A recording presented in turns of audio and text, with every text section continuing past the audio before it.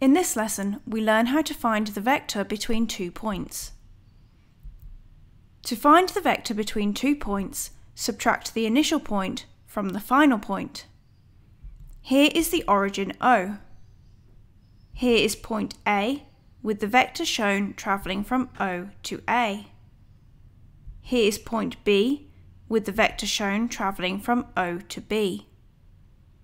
The vector from point A to point B is written like so. It represents this red arrow vector going from A to B. It is equal to the vector OB minus the vector OA. OB has components B1 and B2, and OA has the components A1 and A2.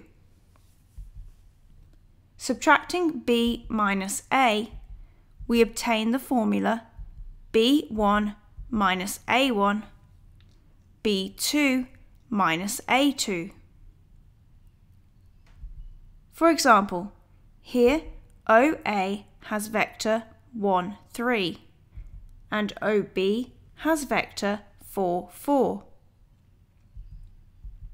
We have 4 minus 1 and 4 minus 3. 4 minus 1 equals 3, and 4 minus 3 equals 1. The vector from A to B is 3, 1. We can see that the red vector in the diagram goes 3 along, 1 up. Here is another example. Here OA is 1, 4 and OB is 5, 2. We have 5 minus 1 and 2 minus 4. We have 4 minus 2. We can see the red vector travels 4 in the x direction and minus 2 in the y direction. Here is an example without a diagram. We use the formula as before to find vector P to Q. We subtract the initial vector from the final vector. That is, we do Q subtract P. Minus 3, minus 4, and 0 minus minus 1.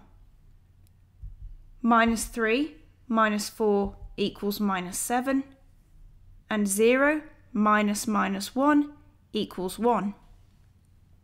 P to Q equals minus 7, 1. Visit mathsathome.com for further videos and practice.